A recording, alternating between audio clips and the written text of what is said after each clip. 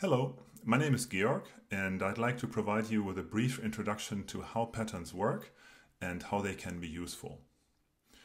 Quick recap, what is a pattern? A pattern is a level of abstraction showing a proven solution to a problem with a context. Let's strip that down even further. A pattern is essentially a proven solution to a problem, and that is why they are useful. Let's have a look at a real-world pattern as an example.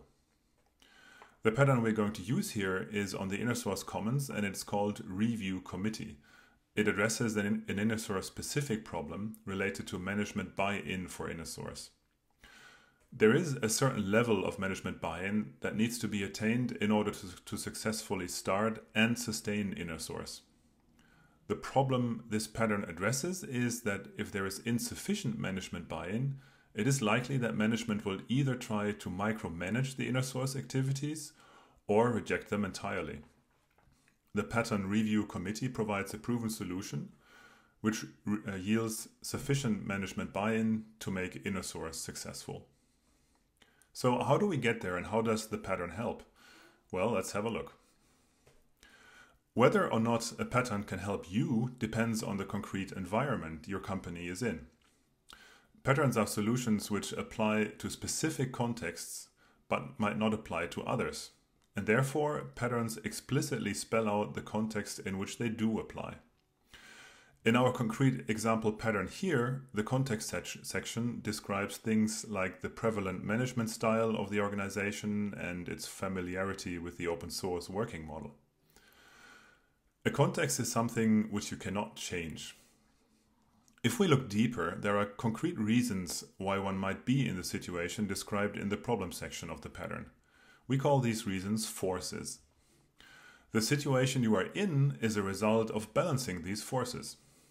Luckily, forces can be changed, and that is how we resolve the problem and get to our desired target state. Back to our example pattern.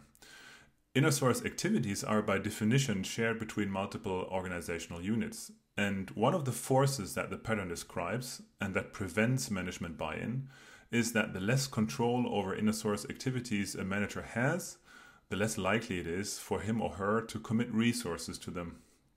And this is force 1. So what this pattern does is to eliminate this force by establishing a new force, a mechanism which allows managers to constructively influence InnerSource activities. This mechanism is called Review Committee, and it is described in the resolution section of the pattern.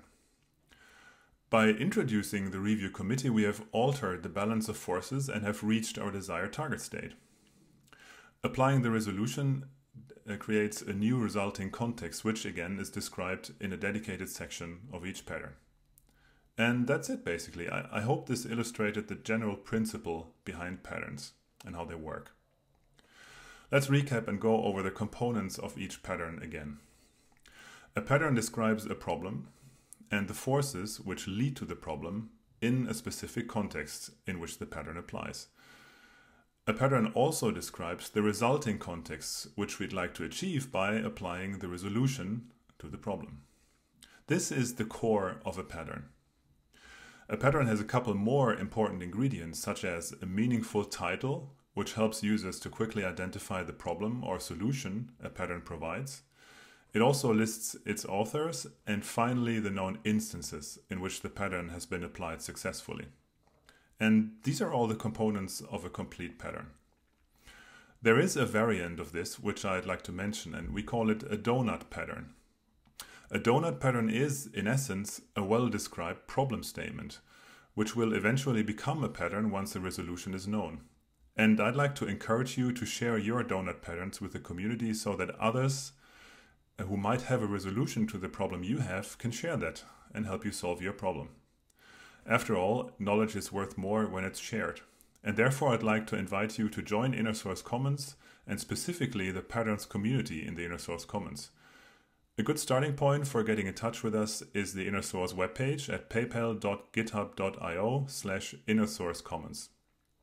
We also host a Slack channel and do most of the InnerSource Patterns work in our open GitHub repositories. Thank you very much, and may the InnerSource be with you.